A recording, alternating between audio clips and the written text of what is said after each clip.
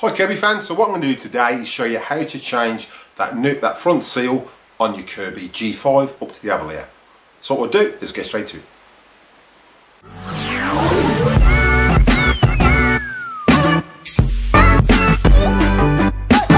Hi Kirby fans, welcome back to the channel. Again, those who are new to the channel, if you're getting value out of this content, then contemplate, if you haven't already, slapping that subscribe button, dinging that bell for notifications so you don't miss any upcoming episodes. Give us a big thumbs up and comment down below. I will reply to the comment, and if you like what you comment, I'll pin it to the video. Right, so in today's episode, it's just going to be a bit of a quick one. I'm going to quickly show you how to change that seal on the front of your Kirby. What happens over time is we've taken that portable head on or power nozzle on and off over time and fitting the hose, the foam tends to get damaged. Now they're a little bit harder to change compared to the earlier models, the G3, the G4 and the Legends, where they had that little O-ring seal. These are actually stuck on with an adhesive which you have to clean off. So what we'll do is we'll jump straight into it and see how you get the seal off and how you fit the new one. So what we'll do is we'll get straight to it. Right, this is the seal we're going to be replacing. You don't have to take your Kirby apart, it's just while I've got it apart, I thought I'd change the seal, and this is how you actually do it. Now these are self-adhesive, they're not as easy as to change as the Legend or the Heritage where they just slot in.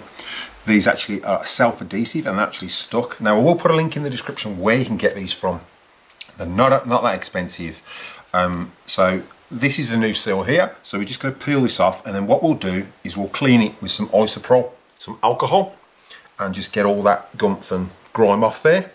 But while I've got it off, I'll polish this up first off camera, and then I'll show you how we reapply it. So to remove it, you literally peel it. You can heat it up with a hairdryer if you want.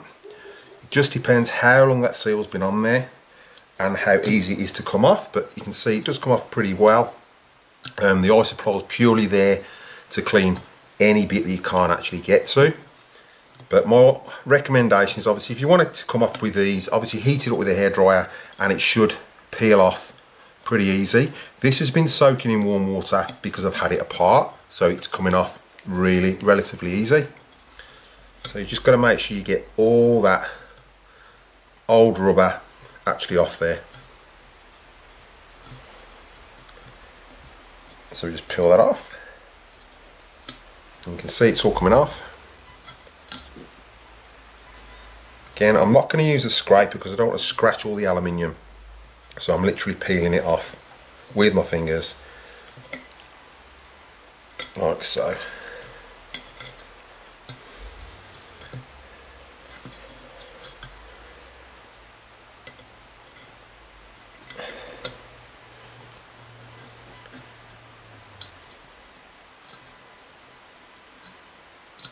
You can see that's coming off pretty easy.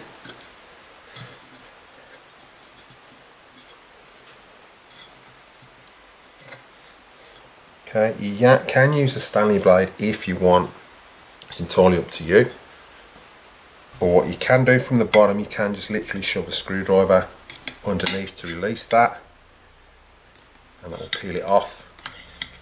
If you lightly scratch it, you're not going to see it because your new seal's going over there, just don't scratch beyond that point. Or like I say, just heat it up with a hairdryer and it should peel off with these. And that is more or less there. That off. And that bit there. So I'll turn that round so I don't scratch it any other way. So just go inwards with your screwdriver lightly or scraper, and off it comes. Like so. So now we've got that off, we're just going to spray that with some isopropyl just to get any residue off there.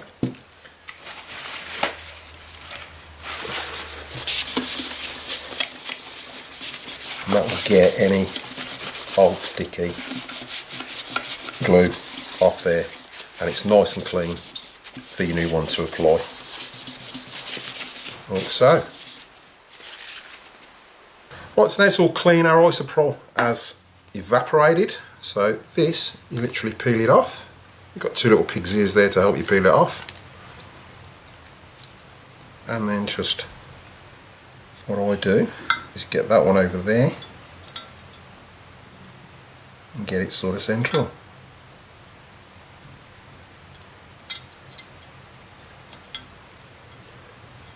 And that is that.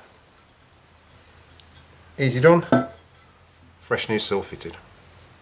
Right, so I hope you enjoyed the video and I hope it was really informative, and it's just a little tip just to show you how to change that seal. It's a pretty easy process, and anything I've used in this video today I will put on the link in the description below, so make sure you check that out. So again, those of you new to the channel, if you haven't already and you're enjoying the content and getting value out of the content, then contemplate slapping that subscribe button, dinging that bell for notifications, give us a big thumbs up and comment down below. I will reply to the comment, and if you like what you comment, I'll pin it to the video. So we're literally 30 people away from that next questionnaire going up to enter the competition to win that G6. So if we can get to 750, that'd be absolutely awesome. So the quicker we get there, the quicker I can put that questionnaire up and get 5 more people into that draw for the competition at 1,000 subscribers. So before I go, I'll quickly say it again. If you're enjoying the content and you're getting value out of this content and you haven't already, contemplate slapping that subscribe button, ding that bell for notifications, give us a big thumbs up and comment down below. I will reply to the comment, and if I like what you comment, I'll pin it to the video. So what I'll do is cut to the bloopers and I'll catch you in the next one.